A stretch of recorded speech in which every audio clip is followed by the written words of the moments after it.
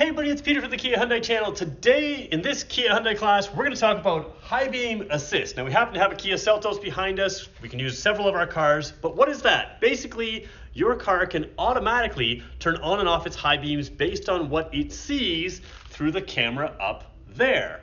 Lots going on here. There's a few things that really confused me, so I want to make sure that you guys understand how to use it before you need to use it so you know how to turn it on and off and make it work. Let's go take a look. All right, so we're in the 2022 Kia Seltos. It could be any number of vehicles. In this video, we're going to show you if your vehicle has this, how to find out if your vehicle has it. We're going to show you how to activate it, how not to activate it, and also how to turn it off. When I say how not to activate it, there are times where people do not want this feature to activate, so we'll cover that. So this is going to be your full complete lesson, just a couple minutes. Here we go.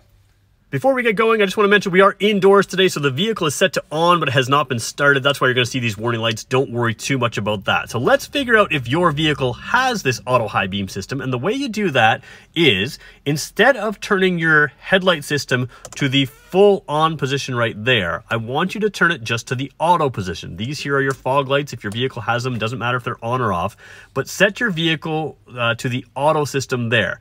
And now you can see all those green lights in your dash. That indicates your full headlight system is on, those green lights. Now we're gonna push this lever away from me. So I'm gonna push it away from me like that, and you'll see a brand new light comes on in the dash. It is the auto light right there. What that means is your car has the system. Now, if you're in a daylight type situation like I am, or if there's lots of street lights around, or if there's vehicles in front of you, or vehicles away from you, or if you're going too slow, your high beams will not turn on in the auto setting. So this, although not very clear, my high beams are not on. Now, how do you turn them on? First of all, the car will decide in the auto setting when they need to be turned on. So if you just want to drive down a country road and you're happy with letting the car decide, which in most cases I am, you're going to see that your headlights turn on and off, and it will look something like this. See, high beams on, high beams off, high beams on, high beams off. So that's how that works. And if you still want to flash to pass, or that's what they call flash to pass, you can still pull this towards you, and you can see your blue light comes on in your dash right there. I'm holding that lever towards me right now, but the auto stays on. So that's an option to, again, just flash to pass, pull it towards me, push it away. Now, the question comes, what happens if I find that I'm not satisfied with how it's turning on or off? How do I actually turn this system off? Now, a lot of people have resorted to just turning the system off like that, which means all your lights turn off, which is not ideal, and then turning it back on. And that is one way to go about doing it. You'll see that auto light is gone. I recommend you do it a different way. So we're going to push it away from us to turn it on. And then what we're going to do is push it away and pull it towards us.